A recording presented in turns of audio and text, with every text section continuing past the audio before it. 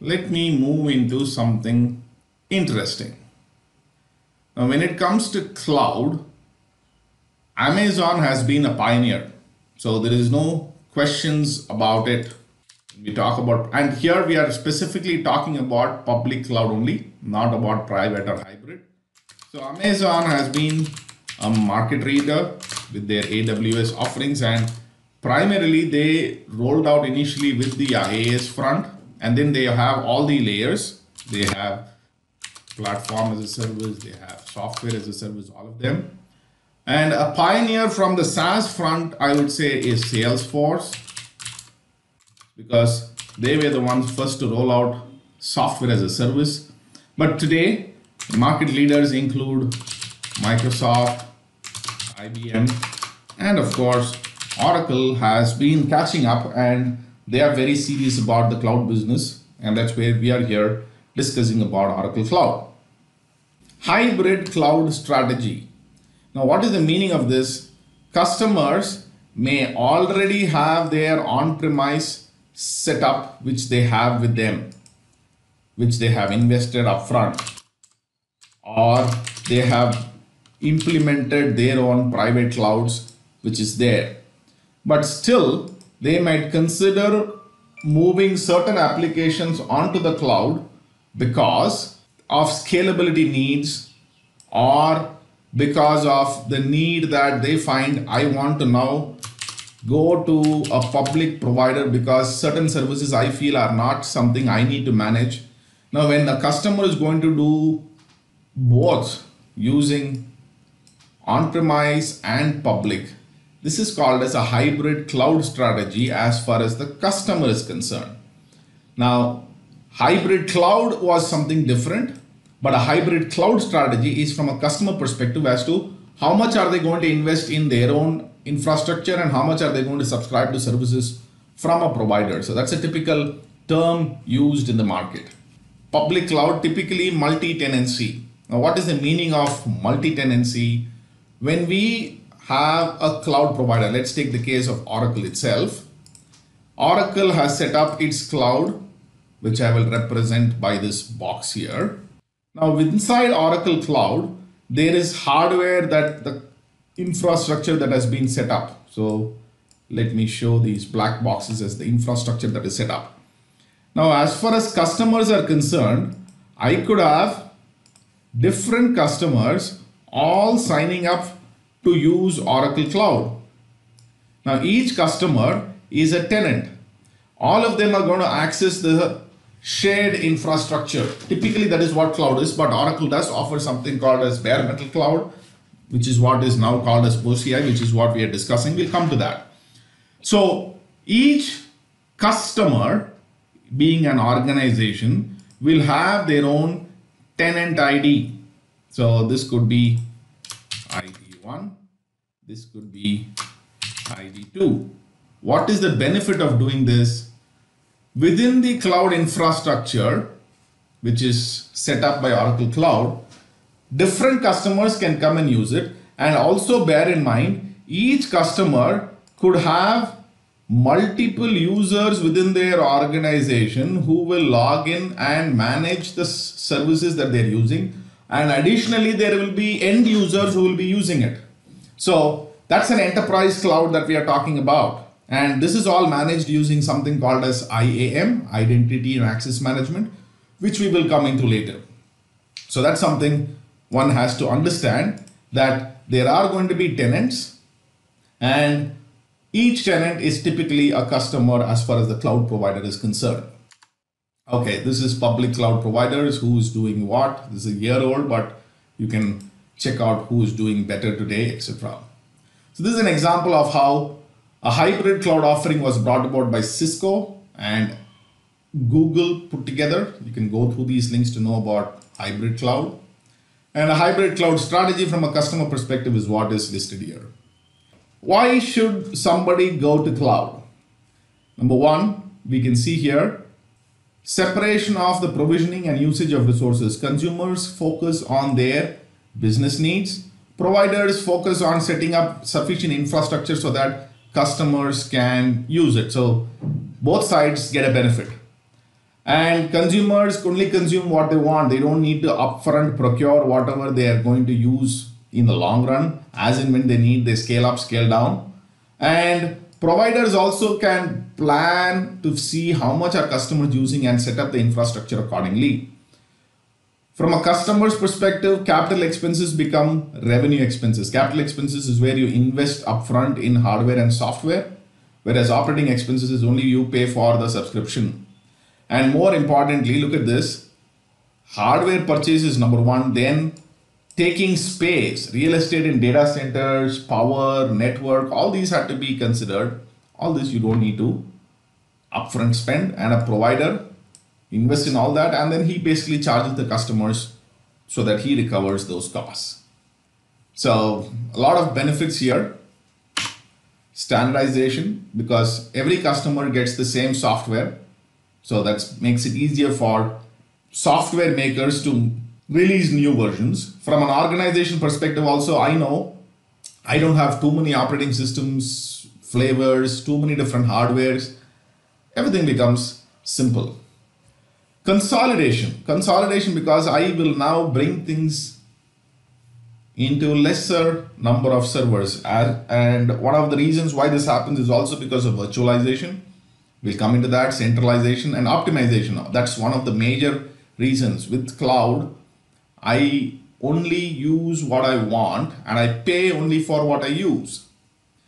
And very importantly, abstraction. When you're going to the cloud, you don't need to bother about what is being done by the cloud provider as such. You have an agreement with the cloud provider and then you are least bothered about what software they're using, how they are provisioning. You need to be clear that what they promise is what they are delivering. So you don't need to worry about how it is implemented. And it is self-service. You don't need to send an email and wait for things to happen. On a few clicks, you get things up and running. So I already discussed about IaaS, PaaS and SaaS. When you take an IaaS offering, customer makes a request and cloud provider has the infrastructure in place which he manages, but everything else is to be managed by the customer. In PaaS, the platform is provided. Typically, the cloud provider might be managing the platform or the customer manages. That depends on the provider. For example, Amazon has a service called RDS, Relational Database Service, in which the provider manages the databases. The customer does not do anything there. On the other hand, from Oracle, in the case of platform, Oracle does not manage the database. They expect the customer to manage it. It's more than saying the customer expects it because they want flexibility in terms of managing it. And when we come into applications, typically it is managed by the provider, and then any customizations and changes they want can be managed by the customer. So here is an interesting question. Why do you think cloud computing has become popular in the recent past, and we are all here sitting learning this? Any guesses? Number one, security was a big challenge, and with providers having been there for quite a while and customers using it, so they know it's actually a myth that security is a challenge, because anyway you were on the network and things were provided, and providers are giving ways of secure implementations, and we will see how Oracle Cloud provides that. So you don't need to worry about that. So it was a myth which has got demystified, so customers are okay to go with the cloud. And second, more importantly, the network access, which includes the various internet service providers and leased line connections, etc., you might say, have all improved to a considerable extent, which makes it easy for anybody to access services over the network. So both are reasons, and maybe more reasons. One of the primary couple of reasons why cloud computing has become popular. I have a question. Yes, please. So back to your first reason being security. My organization, primary reason why I'm taking this course because we're planning on going on the cloud, and one of the major concerns is that security is a problem. And if you remember not too long ago, Amazon had a breach, and it has happened to other organizations too. There's always some kind of breach that, and the fear that data is not secure because it can be breached online easily, or not as easily as it used to be, but it can still be breached. Correct. So that's one of those discussions that we are having with Oracle to see if we should do some kind of hybrid, have some things on the cloud and maybe keep something on premise because of this concern. Because even one of the sales people did admit that there is concern from other customers when it comes to security breach. So I don't know if it's a myth, but it's something that happens. Sure, I'm not saying no, Jay, 100%. What I'm saying is people were worried, how can I give my data outside my data center? But they realized that it is not as bad as I thought. It is better off, but I'm not saying it is completely safe. It's not like a situation where nothing will happen. But the question I have is, there are two fronts. It's like when you're taking a cloud provider's services, you still depend on what they do to safeguard your data. Whereas if you have your on-premise equipment, you decide how to secure it. So obviously there is complete control in your hands if you go with your own implementation, which will not be the case if you go with the cloud provider. But at the same time, it's not like anybody and everybody will be able to access the data when we go with the cloud provider. So typically, initially people were worried, if I go to the cloud provider, will the cloud provider employees be able to see the data, etc. All those kinds of initial challenges were there. And of course, yes, the entire setup is set up in somebody else's data center, regulatory concerns, everything is there. But that has come down. It's not such an open problem.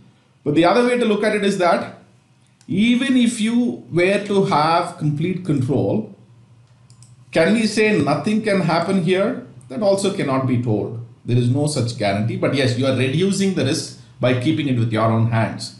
So I perfectly agree. So that's why the whole idea behind a hybrid strategy comes into play. So in the hybrid strategy, whatever is your core business activities, customer keeps it on premise, and whatever are non-core business activities, people are going to cloud. Now I can give you another example. Now Amazon primary business is not the cloud. That's something that came up later. They are into logistics and selling things. Do you know a secret here?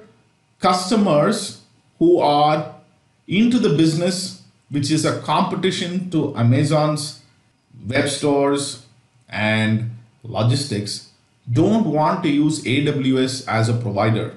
They're just afraid, if I put it there, if Amazon is going to keep it in their hands, now I'm at risk. So they don't go to Amazon, they go to other providers. So that's an organization's strategy.